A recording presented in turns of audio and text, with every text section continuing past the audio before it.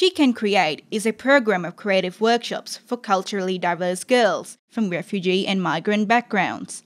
The program is led by University of Melbourne students Angela Keating, Kate Mills and Hannah Fesseha, and is one of the recipients of the 2011 Dream Large Student Engagement Grants.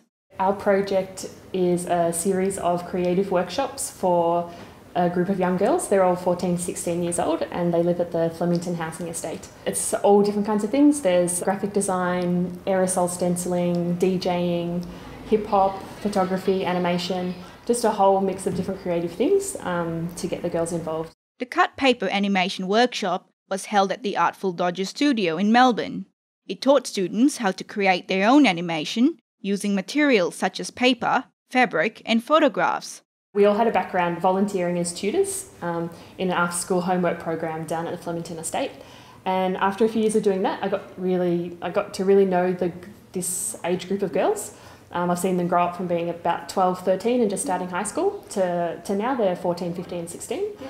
And they're really lovely, really bright, dynamic kind of group. And I thought it'd be a good chance to do something else for them and get them out and about when they're at a time in their lives when they're ready to make decisions and start thinking about what they want to do after school. The Dream Large Grants gave us an opportunity to put a project together ourselves with the support of a social service organisation.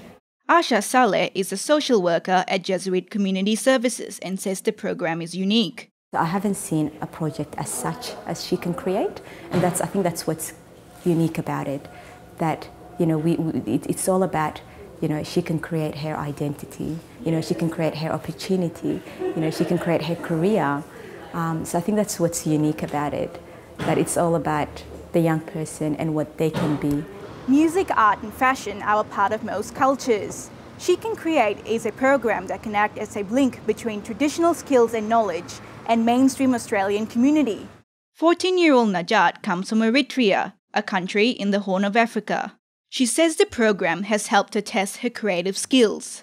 We made a book for the graphic design, so knowing that I made the book, it felt good, and I never knew, I was never interested in art, so yeah, it was really cool.